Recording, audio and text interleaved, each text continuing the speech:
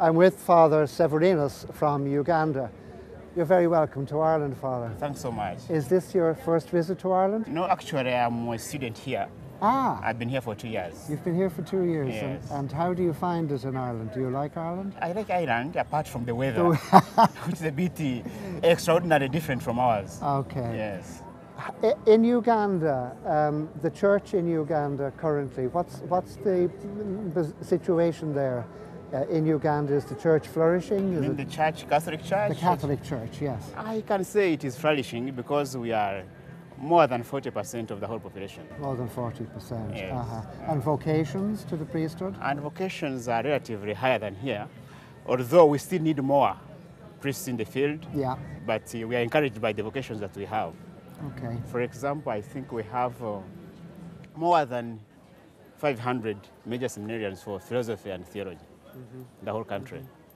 Yes. I remember a couple of years ago visiting Africa, not Uganda, but I found on many occasions that people had to travel long distances to Mass on a Sunday. Is that the case in Uganda? It is the case, and in fact some don't have Mass every Sunday.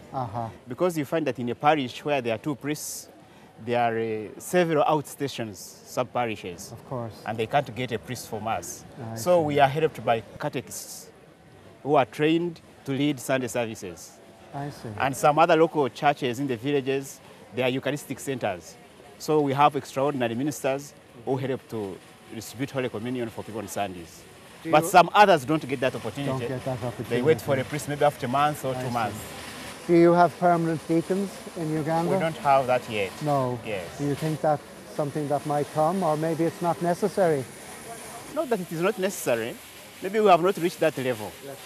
But we might come to it also, as it is done in other several parts of the world. What are your hopes for the Catholic Church for the future as a priest?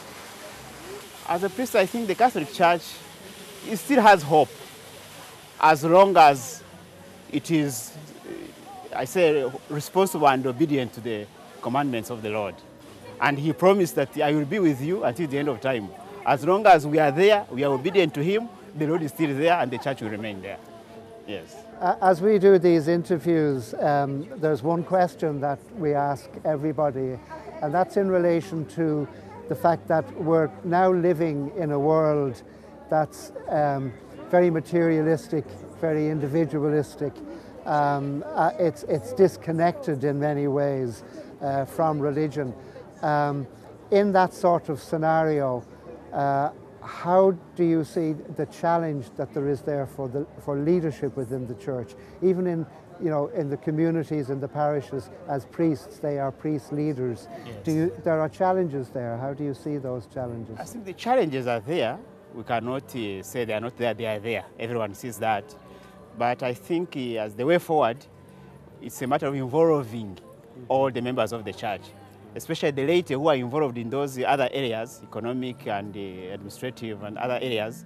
If we get involved with them, we get in touch with them, I think we shall see how together we can handle this situation. Please God. Yes. Thank you very much, Father, for No problem, talking to no us. problem. Thank you. Thank you.